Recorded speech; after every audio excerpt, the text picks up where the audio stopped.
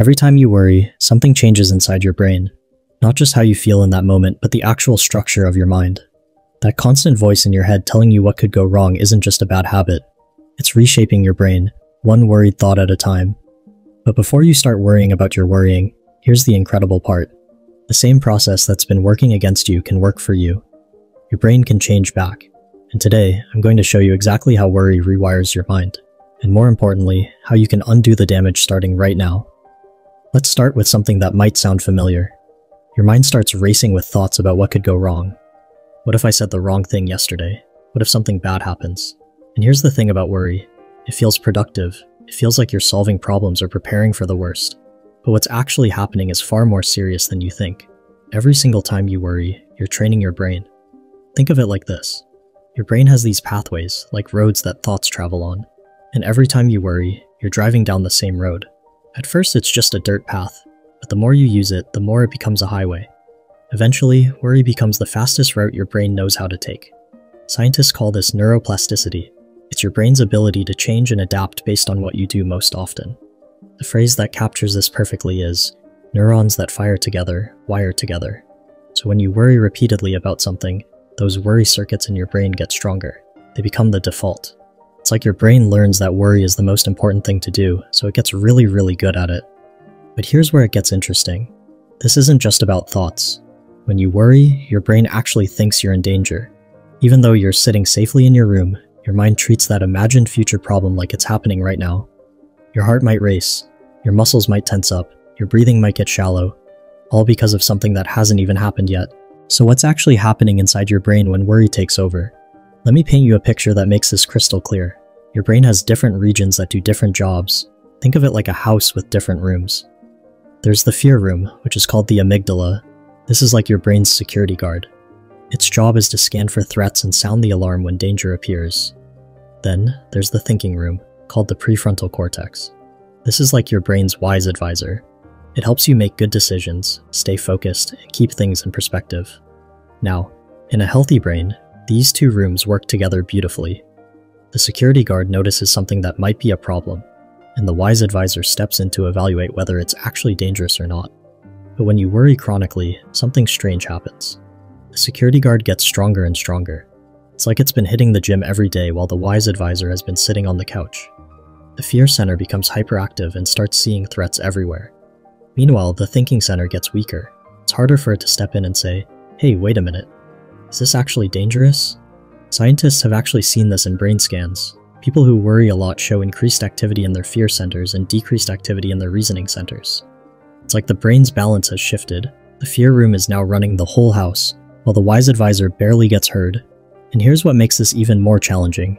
When the fear center is in charge, it doesn't just react to real threats. It starts treating everything like a potential danger. A text message that takes too long to get a response becomes a sign that someone is mad at you. A slight change in your boss's tone becomes evidence that you're about to get fired. The brain loses its ability to tell the difference between real danger and everyday uncertainty. This is why chronic worry can feel so overwhelming. Your brain is wired to expect the worst, and the more you worry, the stronger these pathways become. It's like being stuck in a loop where worry creates more worry, which creates even more worry. But the changes don't stop at just stronger worry pathways. Chronic worry actually changes the physical structure of your brain. And this is where things get really fascinating. When you're constantly worried, your brain is flooded with stress chemicals like cortisol. Think of cortisol like a powerful cleaning solution. In small amounts, it's helpful, but when there's too much of it for too long, it starts to damage the very brain cells it was meant to protect. The areas that get hit the hardest are your memory center and your decision-making center.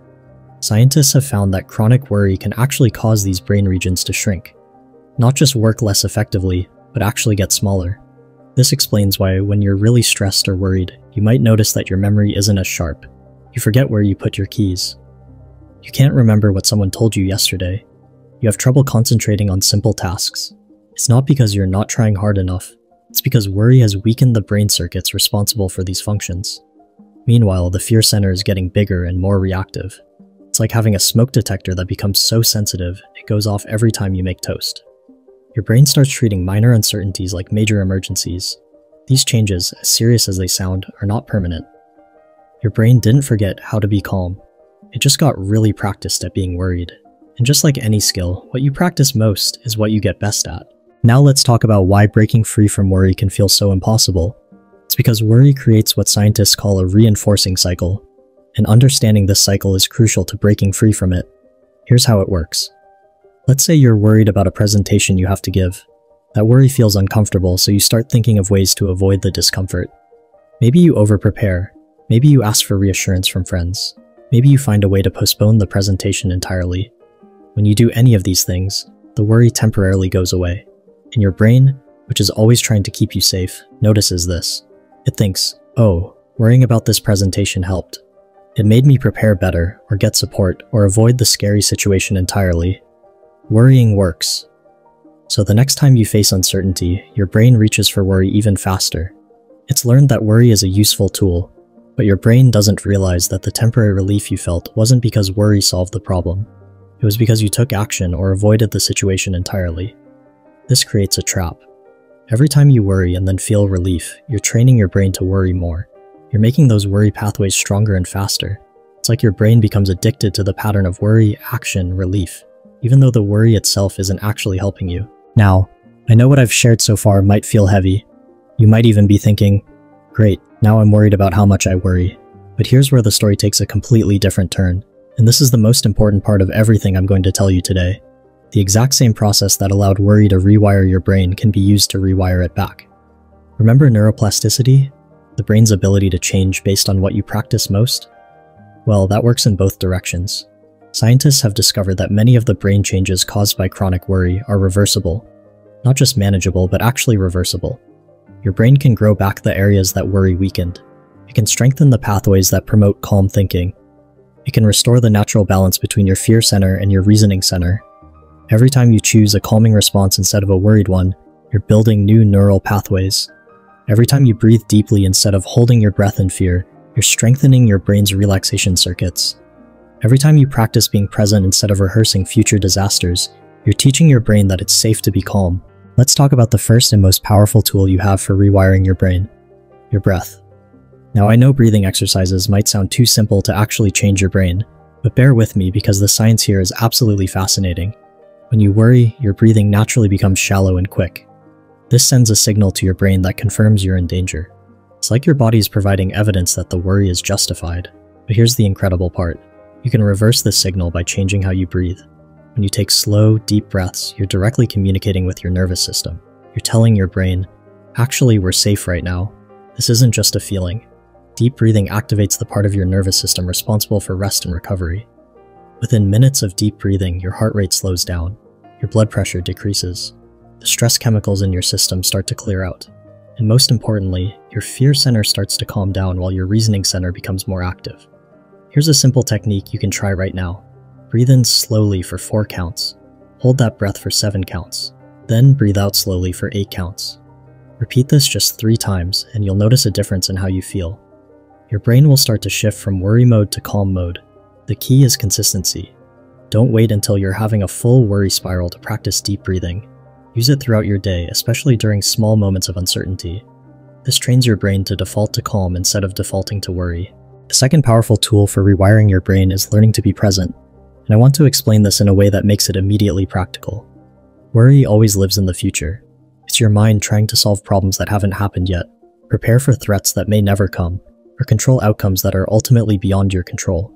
But here's what worry can't survive: complete presence in this moment. When you bring your full attention to right now, worry starts to lose its power. Not because you're fighting it or trying to stop it, but because you're not feeding it with your attention.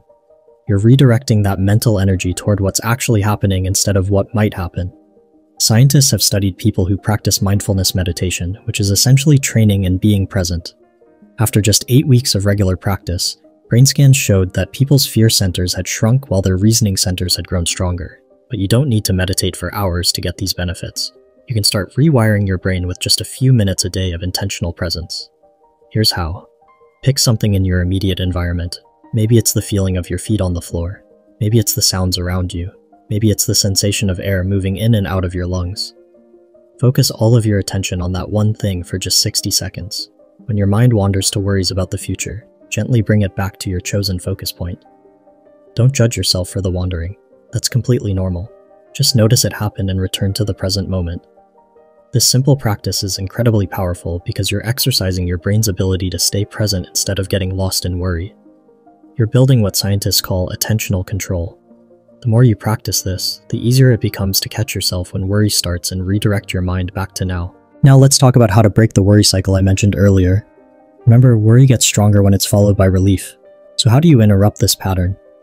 The key is learning to sit with uncertainty without immediately trying to solve it or escape from it. This might sound scary at first, but it's actually incredibly liberating once you get the hang of it. Here's what I mean. The next time you notice yourself worrying about something, instead of immediately jumping into problem-solving mode, or seeking reassurance, try this. Acknowledge the worry without judgment. You might say to yourself, I notice I'm having worried thoughts about tomorrow. Then, instead of trying to figure out every possible thing that could go wrong and how you'd handle each scenario, simply breathe and remind yourself, I don't need to solve this right now. I can handle whatever comes up when it actually happens. This is revolutionary because you're teaching your brain that uncertainty is okay. You're showing it that you can feel worried without needing to act on that worry immediately. You're breaking the cycle of worry followed by relief that was making the worry stronger. At first, this might feel uncomfortable. Your brain might protest and insist that you need to keep thinking about the problem. But if you can sit with that discomfort for just a few minutes, while breathing deeply, something amazing happens. The worry starts to fade on its own. As you practice these techniques consistently, something beautiful starts to happen. Your brain begins to remember what calm feels like. Those worry highways that seemed so permanent start to fade, while new pathways of peace and presence become stronger. You'll notice that uncertainties that used to send you spiraling now feel manageable. Your mind doesn't immediately jump to worst-case scenarios. You become more curious about outcomes instead of terrified of them. Your memory improves. Your concentration gets sharper. You sleep better. You feel more like yourself again, maybe more like yourself than you have in years. This isn't about becoming someone who never worries. It's about returning to a balanced state where worry serves its proper purpose, alerting you to real issues that need attention, but not dominating your mental landscape with imaginary problems. The most profound change is that you start to trust yourself again. You realize that you can handle whatever life brings without needing to rehearse every possibility in advance. Your brain has been rewired by worry, but it doesn't have to stay that way. Every moment is a chance to choose calm over chaos, presence over projection, trust over terror. Starting today, pick one technique we discussed. Maybe it's the deep breathing. Maybe it's practicing presence. Maybe it's sitting with uncertainty instead of immediately trying to solve it. Commit to practicing it every day for the next week. And here's my question for you. Drop a comment below and let me know. What's one worry that's been on repeat in your mind lately that you're ready to stop feeding with your attention? Sharing it might just be the first step in letting it go. Remember, your brain is always changing. The question is whether you're going to let worry shape it, or whether you're going to take control and shape it toward the calm, clear, confident mind you deserve.